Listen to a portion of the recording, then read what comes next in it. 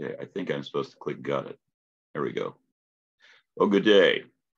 In 1958, then President Eisenhower, upon the recommendation of the American Bar Association, established Law Day as a time to celebrate the American heritage of liberty, justice, and equality under the law. In 1961, by joint resolution of Congress, May 1st was established as the day to celebrate Law Day. This is our 65th anniversary of Law Day. Our theme is Civics, Civility, and Collaboration, the Cornerstones of Democracy. The American Bar Association President Deborah Enoch Ross indicated her reasons for picking this title. We have to elevate the three C's, civics, civility, and collaboration, for all to see and hear, because if we don't, our legal and justice systems will lose another C, and that's confidence from the public. We just cannot allow yet another C, cynicism, to drown out the value of law and democracy as a guarantor of liberty, justice, opportunity, human rights, dignity, and peace. We are honored to have a most experienced leader to discuss his experiences regarding these topics. Mark DeSaulnier has served in the House of Representatives since 2015. Before that, he was in the State Senate for 7 years and State Assembly for 2 years. And at the local level, he was a supervisor of the Contra Costa Board of Supervisors, the mayor of Concord, and a member of the Concord Planning Commission. Before that, he was the owner-operator of various restaurants, which as a youth I quite frequented and enjoyed a lot. Mark, it's great to have you here this afternoon, and it's a pleasure to talk to you regarding your feelings about these important aspects of democracy. Thank you. What I'd like to do, I'm going to go through them pretty much in the order that I gave, and would really like to have your input as to your experiences regarding some of these things. The first, of course, is civics itself, which I would call the science of civic affairs, how to get things done. And considering the number of hats you've worn in your civic life, it seems like you've had to learn a great deal about how to get things done in various atmospheres and with varying environments. So what does civics mean to you? Well, first of all, thank you for inviting me, and I won't tell your audience that I now remember you as a client in your youth of restaurants. Yes. Never mind. It wouldn't be judicial of me to go down that route. But I wasn't judicial then. Well, what does it mean to me? I always think of the greatest thing you could say in Rome was, I am a citizen of Rome. And now, today, I always thought that the greatest thing you could say as an American and as a human in the human evolution is I'm a citizen of the United States of America. I grew up outside of Boston. I came in through my growing up. You drive by Lexington and Concord every day. Every building in Boston has a plaque. So that's probably part of my interest. But the founders, times have changed a lot, but they believed in their best, particularly, Adams and Franklin, the Northern founders amongst them, that if you were going to be able to govern yourself, you needed a publicly educated, egalitarianly educated. Franklin started the public school system and the public libraries. That was about civic engagement. So it's about the other C's are communication, community, and what we have in common, which is what the Latin derivative comes from when it comes to community and communication. Mm-hmm. How did you first become involved in public service? I mean, it seemed to me, reading your biography, you didn't start this like some people did as a young person. This was something you had already been successful in life, and you were sort of moving on, it seems. Well, I always describe myself as the Forrest Gump of Contra Costa politics. I'm curious enough that I like new opportunities. I actually got involved when my dad was a member of the legislature in Massachusetts. He was a Superior Court judge. Unfortunately, it didn't turn out well for him. He was forced to resign in controversy. So when I graduated from college, I changed plans sort of. I planned to go to law school in Boston. I decided to drive across country. I ended up in San Francisco and decided to stay.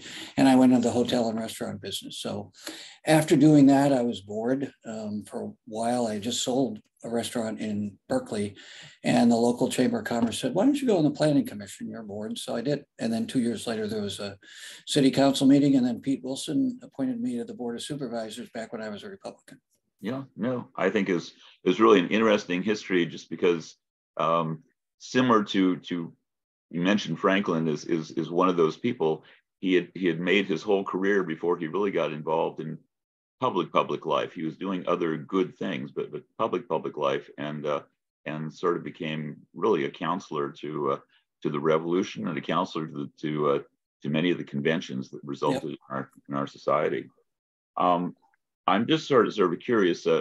It's rumored, and I think it's fairly true, that civics is no longer a topic that's deemed important or is taught in our schools right now. And I'm curious from your comments about you need a well-educated, well-informed society. How is the voting public going to get an awareness of what its leaders do and which leaders to vote for based upon what they do if there's no training of that sort at some level? Well, that's a great question, given who we just talked about. As somebody who likes to read a lot and has visited all of the founders' homes, including Franklin's site where he was when he was in London. You know, Franklin was a printer. He was an indentured printer to his brother when he left and went to Philadelphia. So communication is part of the problem right now of civic engagement. It's how we get information. You know, Aaron Sorkin's brilliant series on HBO, Newsroom, was sort of very predictive of where we are now with social media, and how algorithms for media and how we get information is very directed. And it's directed towards, I mean, this is where AI has already affected us so much. And people talk about AI in the future, but how social media and media is directed by AI and the algorithm in order to generate more advertising and funding. And a lot of that is based on what we're learning about neuroscience and how you upset people.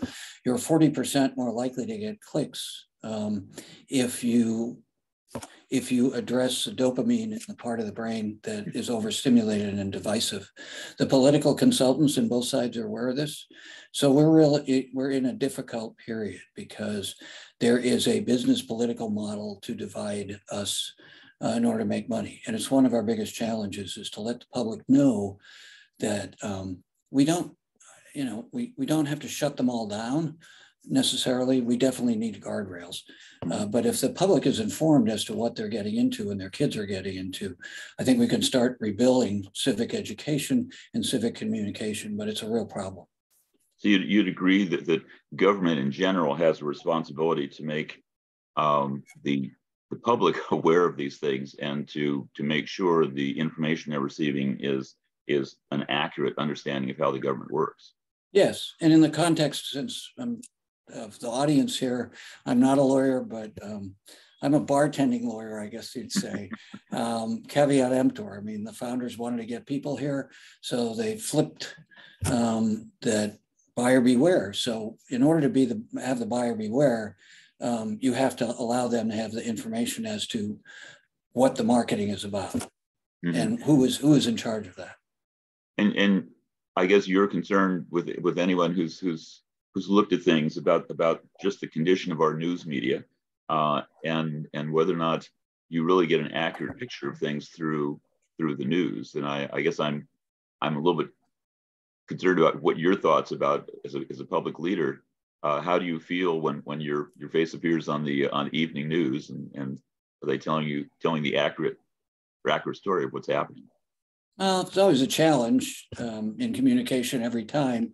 There was a story on last night, and I'd watch it, and I said, that's not exactly what I said, but some of that is just communication. The more, there's a wonderful book. The books on social media and neuroscience are getting better every iteration. The most recent one, called The Chaos Machine, is very good about connecting the neuroscience to the delivery of information, and how it's driving us apart. I was part of the oversight committee when we brought Mueller in.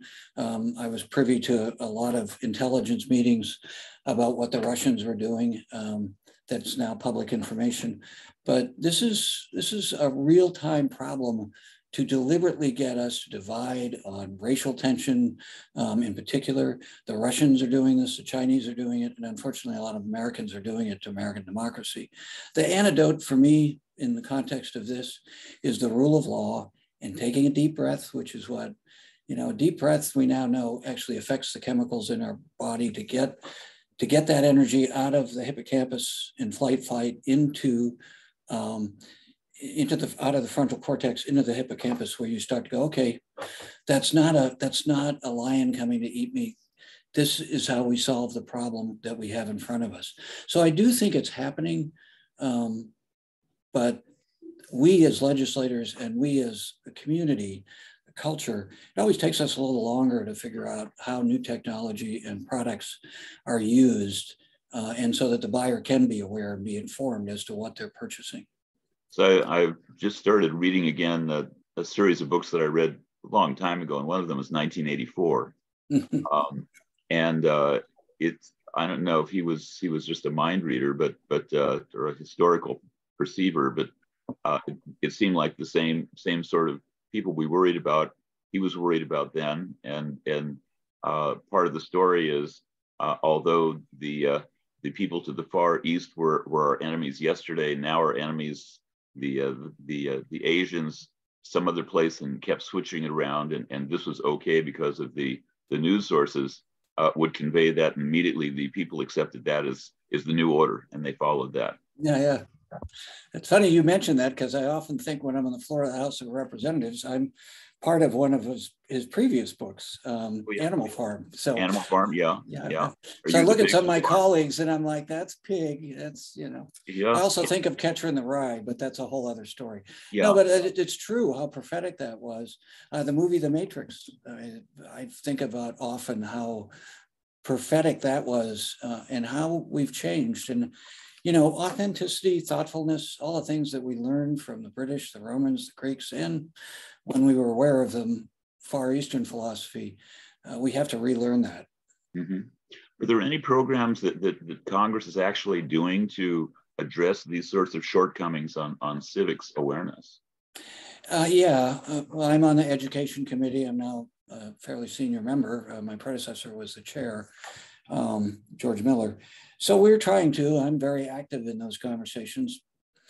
It's a struggle. Well, you mentioned how we get information in newspapers. I started a group with David Cicilline, a member from Providence, Rhode Island, to talk about print media, because how we digest information is different in the print form than we do in the media form, including social media.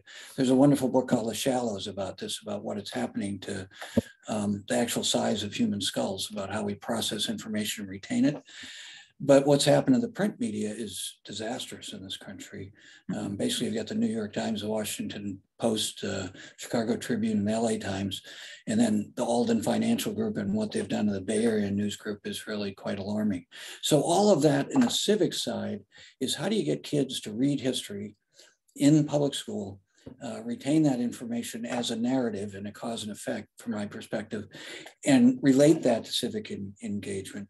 Unfortunately, in the politicized world of critical race studies, it's taken out of context and used to divide us. So when I approach my colleagues on the other side and say, listen, I'm not interested in Democrats or Republicans. We need to create American citizens who can decide whether they want to be conservative or liberal or whatever. But members are hesitant to do that, because I think we are, to the previous question about the matrix, is we're sort of conditioned to how are we going to leverage this to help our tribe, rather than just stop. It's about re-engaging American democracy and civic literacy, which has been a lot of work done on. Mm-hmm. No, it's difficult now when you see bookstores and libraries closing or not being used for the value of what came before, but rather for how many books on tape can I get, and other things of that sort. We haven't become a literate society that way. I think we've at least this is my view, and not sort of yours, but I'm just concerned about that aspect of it, because it seems like people can be misled more easily through TV and other visual sources than that they can be with books and printed material. Give me a thumbnail sketch just for my understanding of civics. It was my understanding about the time you get in Congress, they tell you, forget out what you think you know about Congress. Here's our rule book, and this is how you get things done. I don't mean to be simplified about it, but is that accurate, that we really don't understand the process of Congress itself? Well, that's that old story about sausage and Yes. laws, not wanting to see it. I actually think when it's done right, I think of when I go on the House floor, that's the sanctus sanctorum to me, to human evolution. And it's Roman Forum, it's Athens, and all of that. I'm an inheritor of that. We are. But that is a double-edged sword, because it's discouraging to see that, progress isn't linear with humans. It may be over the long term, but we do these. And right now we're at a time where it's not working. And it's quite discouraging, partially to be there after a long career at the other levels. And it's about, one of the things that's so frustrating is it's not about, one of my favorite stories about the founders is Jefferson, when he first opened Monticello, somebody came into the vestibule and said, wait a minute, why do you have Hamilton's bust facing your bust? And Jefferson said to the visitor, he says, he said, why do you have that? You don't agree with Hamilton on anything. And Jefferson's response was, that's why.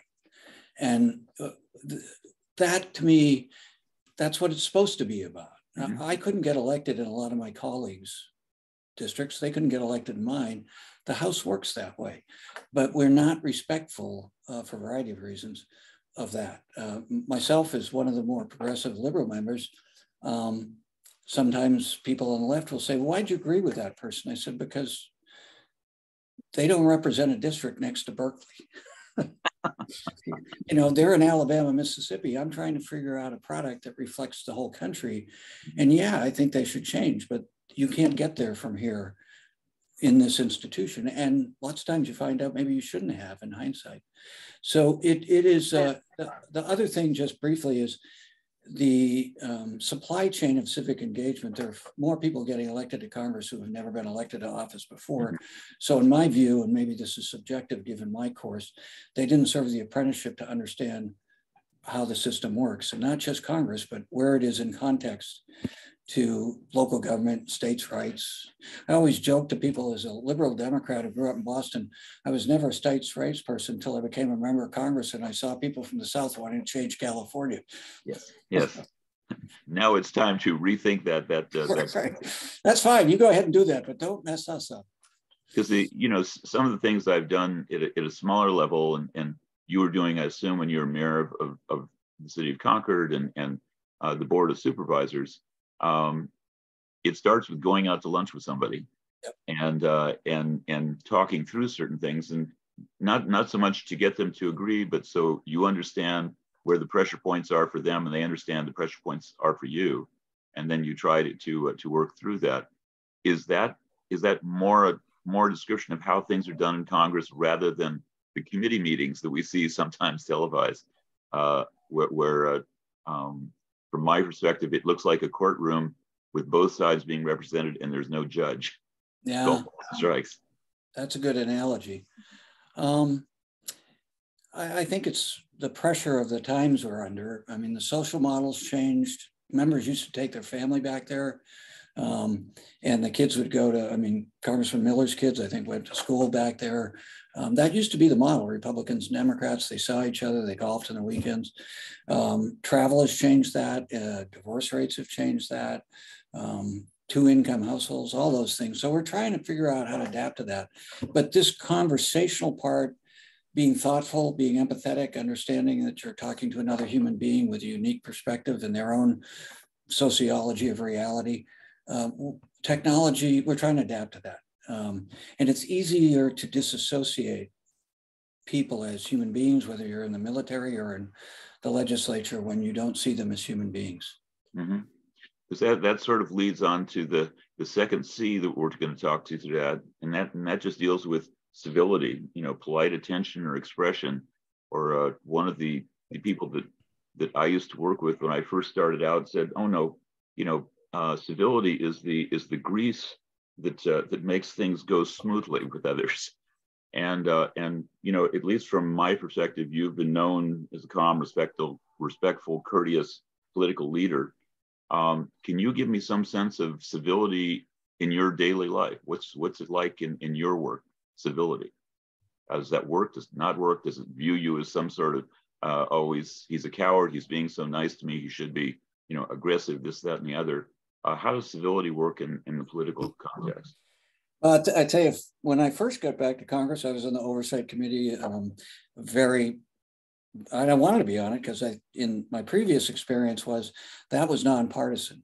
At the local level and state level, I was the only Republican on the Board of Supervisors, although the joke was I was more liberal than the 3 Democrats at the time. Yeah. But oversight was about the proper viewing of the operations of government. Are you running it efficiently? Which I think it should be nonpartisan. If somebody conservative wants to make sure the taxpayer doesn't pay as much, if I want to help the social safety net, those are not contradictory, they're not mutually exclusive, that's right. So oversight in the Congress in those days was Mark Meadows and Jim Jordan and screaming at one another. So I remember going in and somebody being very passive aggressive, and I said, wait, I grew up in a Boston Irish Catholic household. I know about passive aggressive behavior, and I was taught not to respond. So it was good. I told my mother, I said, that was good training. I just think calming people down and trying to bring them back to civility, you learn that in a courtroom. Get back to the facts, get back to the law, and let's find out what really happened. And we have to get back there, but there are, as I've said before, there are a lot of vested self-interests who don't want us to get back to that. I know we most recently witnessed the selection of the Speaker of the House, your House, and there seemed to be a lot of stuff that was going when votes weren't being taken. Pretty aggressive stuff, I would say. That I understand the current speaker had to go through and touch all the bases to get things done. But the bottom line was, it didn't seem to me to be the calm, depassioned, deliberative body that I thought it was. It's not. It is not. One of my big disappointments is, one of the joys I've gotten from my public life probably comes from owning a restaurant, owning a business. You can't be too ideological. You come from your own perspective and how people taught you, your mentors, but you have to problem solve. And that's the way the institution used to function. Mm-hmm. You talk about people saying, well, Biden got along with Dixiecrats who were racist, Joe Cannon before Biden and all these stories. Well, that doesn't mean you accepted their perspective. I mean, I don't eliminate Jefferson's genius because he did bad things. So we've got to get back to that. I think personally, the antidote for all of that, for me personally, is to be just one member who's a model for take a deep breath. Let's look at the history. Let's solve the problem, acknowledging that there are 535 members of Congress, 435 House members representing 325 million people on a planet with 7.3 billion who still look at us as a city on a hill. So how do we just calm down and figure out how to be civil and how to accomplish a product for the whole country, not just for one district? In your own personal experience, has that process worked well for you, rather than what I would consider the other more aggressive, disrespectful type thing that I sometimes see in politicians? I don't know. It is who I am. That's what I believe. I mean, as part of my reading and my Jesuit education was the Greeks and the Romans at their best, the Republic. It was about your inner journey first till you went out in the community. So Socrates, know thyself. When I'm at my best, it's be calm, think about how you solve problems and help other people by being quiet because of the impact on media and political. People want to get attention a lot, and people forget that most people don't remember who their member of Congress is if they know who they are now. The value of your work is what you accomplish for other people, not whether you're remembered or not. Mm-hmm. Mm-hmm. I'm wondering, just while you're on that topic, do Congress members, you're on TV a lot, your committee meetings are photographed and filmed and on the nightly news and things like this. Do they ever watch them and realize how uncivil they appear, or how their attempts at civility come across as just being insincere? I think they watch them and see everything but the last part. Okay. They don't see themselves as being insincere or that it's unproductive, because this is where the matrix comes. And when you realize what's happening to our brain structure, and that book, The Shallows, in the long term, but the chaos machine in the nearer term, people are becoming caricatures because they don't know who they are. And the response is all Pavlov's dog is, how many likes do I have? One of my first hearings that I went to, I was looking around at what members were doing when there was a big turnout of members, and 90% of the members were looking at their Twitter feed. And I don't know how to access my Twitter feed deliberately, because I tried it twice. I thought it was stupid. Yeah. So I have young people do that and tell me where I'm screwing up. Yeah. Yeah. One of the things that I wanted to talk about, just, it isn't just government, of course, it's also our society in general. I don't remember a time in my life where I've seen more road rage. I've seen more people disrespecting other people, and not just in racial realms, but in business realms and all sorts of realms that have nothing to do with the typical civil rights things that we see. We also have a situation where, well, let's deal with that first.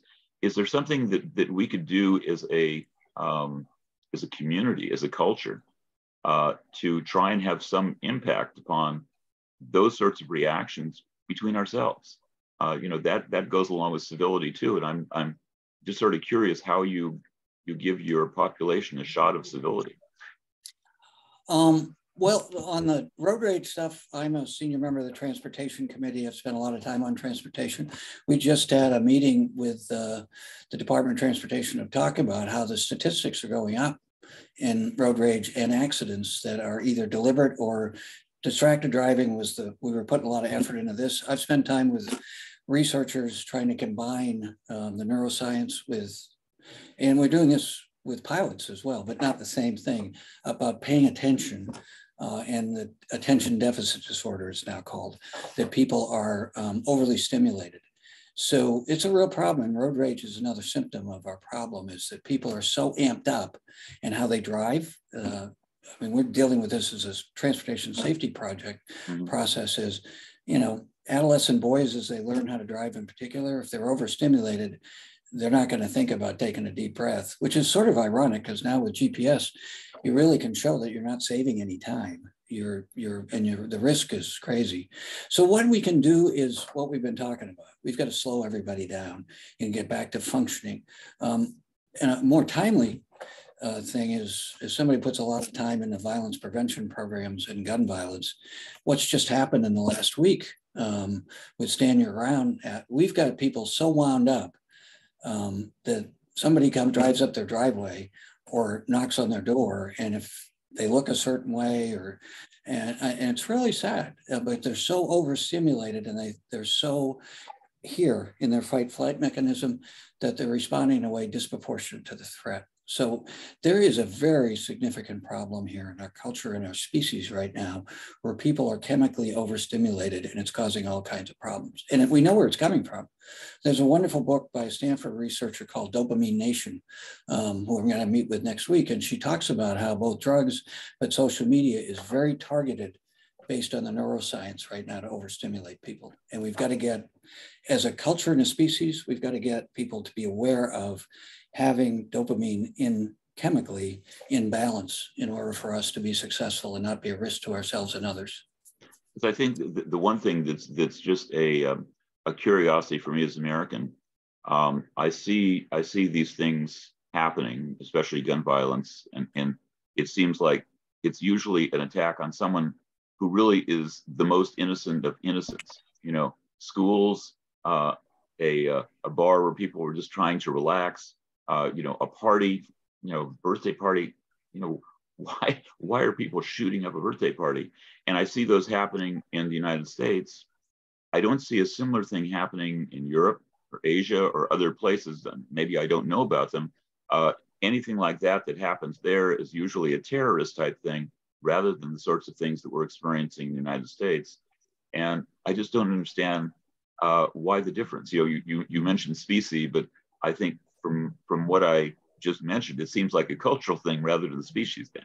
Oh, it's definitely a cultural thing. It's fascinating. I've spent a lot of time, as I said, on violence prevention and a lot of time on gun violence. My dad, former judge, was accused of accepting a bribe by the Boston Globe Spotlight team and a Senate committee investigating in the, God, I was a freshman in college, so it was it was 69. He ended up being bankrupt, committed suicide. So I've spent a lot of time, and he had a gun in Florida.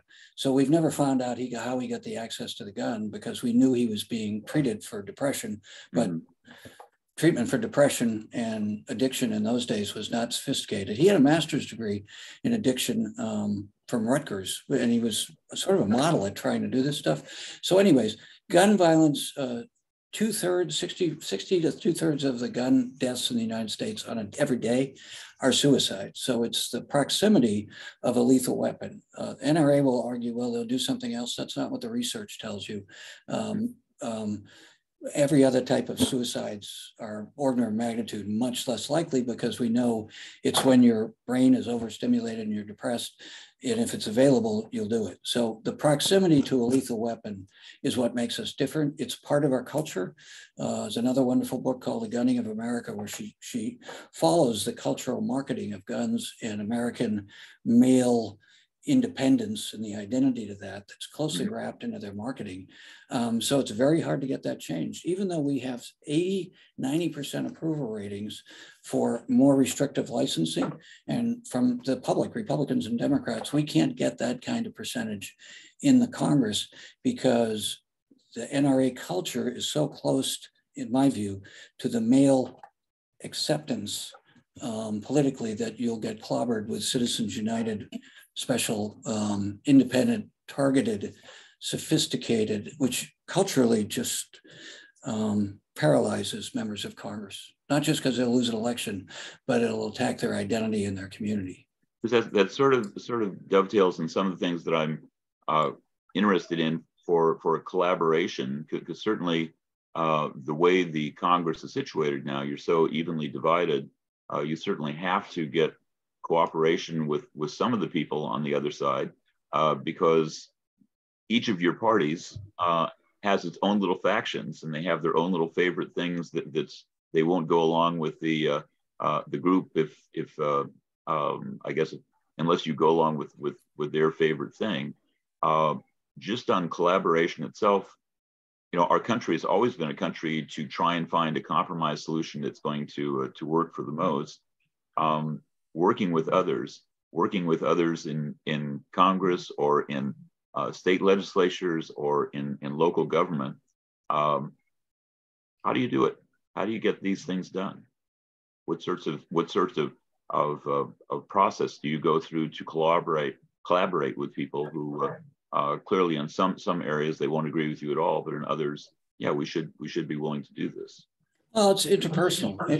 It's the personal relations. I have a colleague from the South who's on the education committee with me. She's a senior member, and she's about as far right on a voting record as I am left.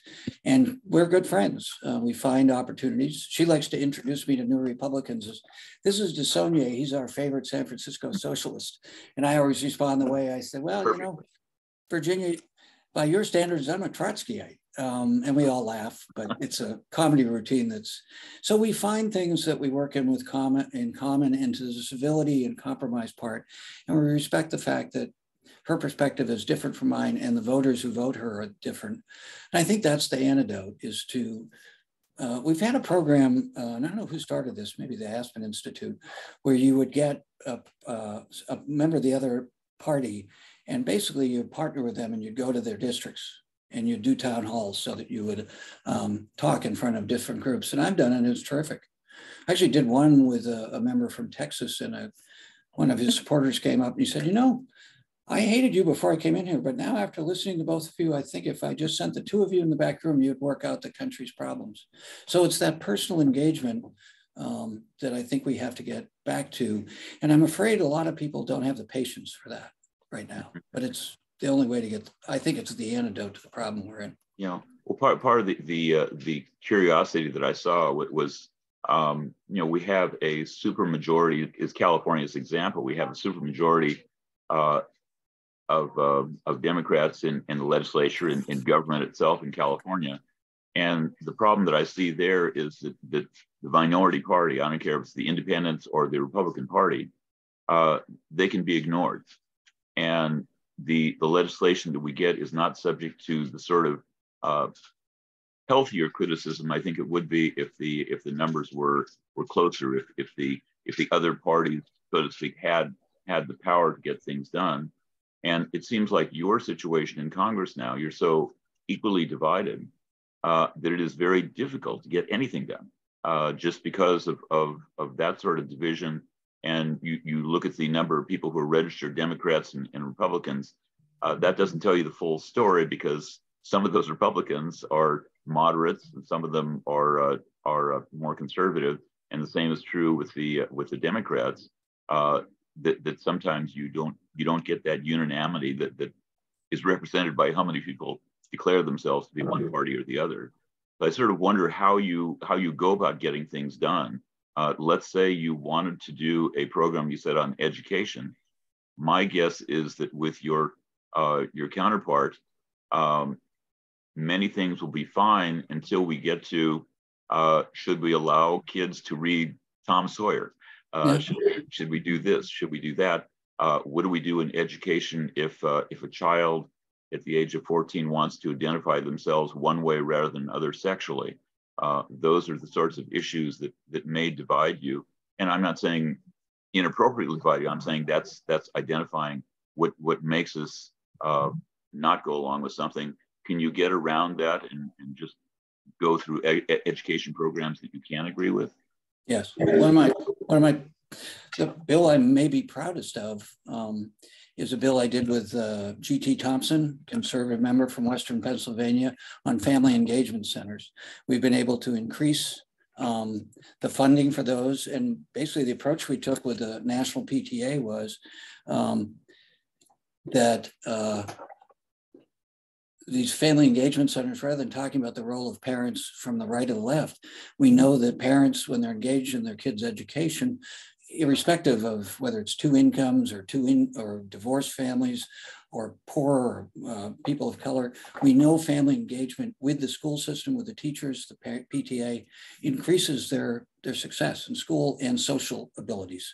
So we passed that. It's had bipartisan support. We've increased it when we were in charge of the budget. We've increased it when the Republicans have. Unfortunately, the media and the political consultants, that doesn't divide us and make them money, so you don't hear stories about it. So there is work that's done. That's the good news. The bad news is those opportunities are shrinking for a variety of reasons, partially because each class that comes in is more a product of this culture of be very shallow, respond to simple responses on big issues that don't deal with the complexities, even a little complexity of these are generational long-term challenges, and they're not as simple as a political soundbite. So I think there also has been a switch in just how public leaders like yourself are identified. It used to be, at least when I was growing up, we live in a Republican, that's small r, Republican form of government where not all of us could stand in a city square and vote on things.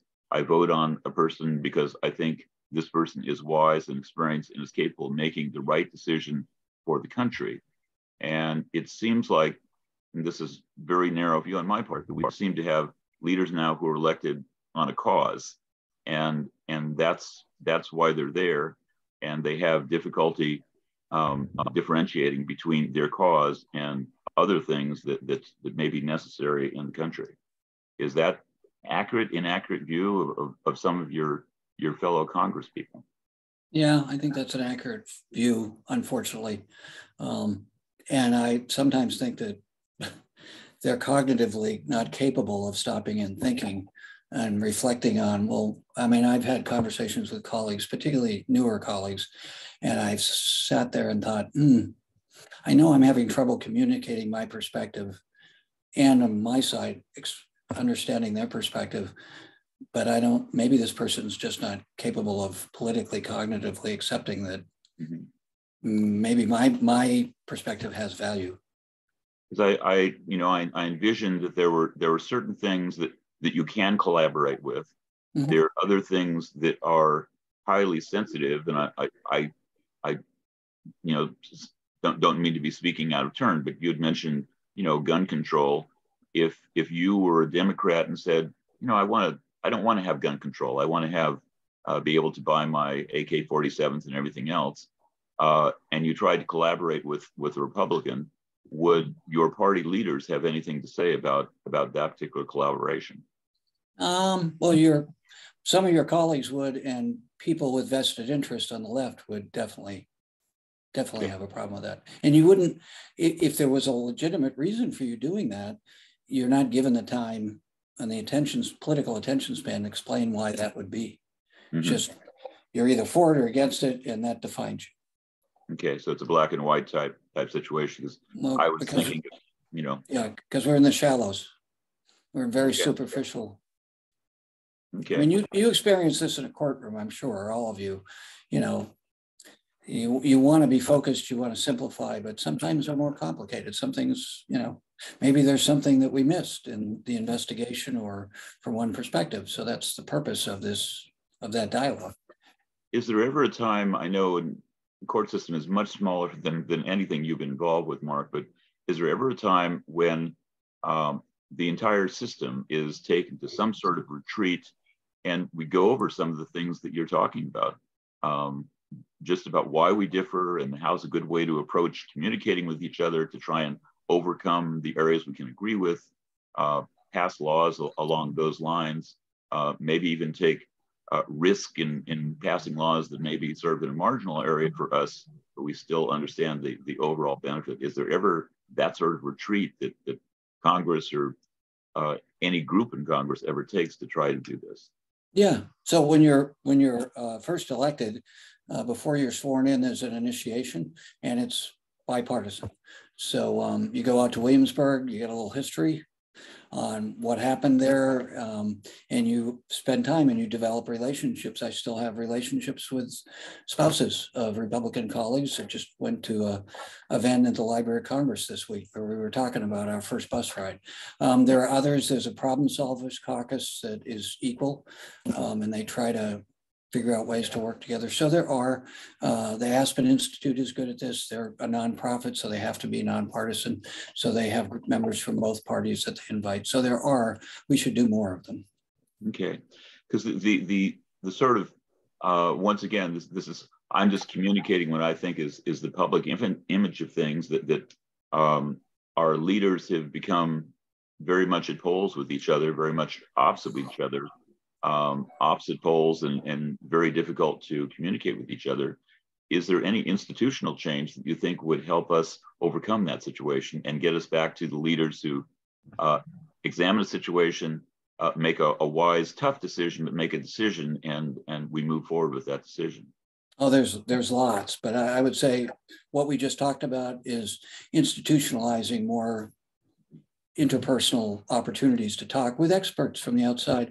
One of the big things I've been shocked about in Congress is in California, the Legislative Analyst Office started as it has to be, the LAO in California has to be hired by consensus of whether, irrespective of who has how many votes in both houses. It's evidence-based analysis of bills. Congress doesn't really have anything like that. We have the General Accounting Office, we have the Congressional Research Service, and then we have the Congressional Budget Office. All of those do different perspectives. I have been trying to get as part of a bipartisan effort to modernize Congress, is to have bills and oversight dealt with by that kind of staff that are nonpartisan. If you do this, this is what the research tells us. And unfortunately, we've gone away from that because people who like and make money off of political opinion decisions, as opposed to rational, analytical, informed decisions, have created obstacles to that. That's the single biggest thing we could do.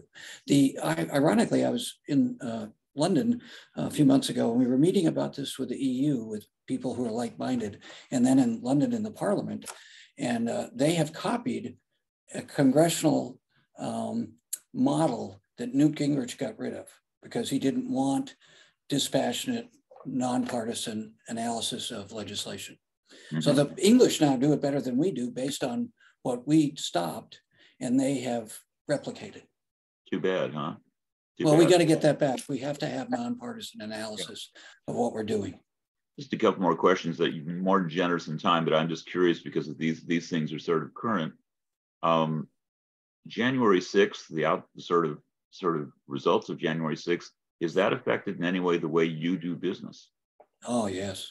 It's been really hard. I found out after January 6th that I was the last member of Congress evacuated from the Capitol. They had forgotten about me because at the time my immune system, my doctors didn't want me to go back. I had to go back because we only had, I think, 3 votes to get Nancy Pelosi elected. I was the 218th vote, which was wonderful, but I had to be put in a room off the House floor because my doctors were worried about my exposure during COVID and my immune system. So when everybody was evacuated, they had to come back and get me after the building had almost been taken over. So it's had a big effect. And I've got post-traumatic stress. To have that building and the way I feel about it be attacked in that manner and be instigated by the President of the United States. I have a very dear friend who's a retired attorney, and he's very conservative. And he called me and he said, you know, I've read about January 6th. It wasn't that bad. I said, Dave, stop. Yeah. That's your perspective. You were in Arizona, retired. I was in that building. It was a bigger thing than you're actually experiencing in terms of its deliberate attempt to diminish the importance of collaboration and what that building's all about. Mm-hmm. How about other members? I mean, you have a very direct personal reason why January 6th was a turning point in your perspective of things. Do you think other members of Congress have felt the same way, or not in the way that you're feeling it, but it's changed the way they collaborate with each other? It did at the beginning. I had a hard time. At the time, I was on 4 committees, including I was a vice chair of the Rules Committee, which is where everything comes together. Very dear friend on the other side, very respected conservative Republican. I said, we both like to read books. We like the Civil War and American history. And I ran into him. I said, you know, it was January 6th, but the fact that he was one of the 125 members who voted against certifying the election that same day. And I've had multiple conversations. It was really hard at the beginning because I just tell people who voted against it, I'm having a real challenge dealing with you given what we went through and the fact that you verified what I viewed as extortion and terrorism by voting against it. And because you were afraid of the political consequences, I still haven't been able to figure out. And I always say, I would hope that if the shoes were in the opposite foot, I wouldn't have done what you did. So I'm getting past it, but it's been a problem. Okay. Because we'd started talking before we went on about various philosophers like Voltaire, and one of the ones that he said that when I started to prepare for this thing today, I was thinking, and it goes, if you want to know who controls you, look at who you are not allowed to criticize.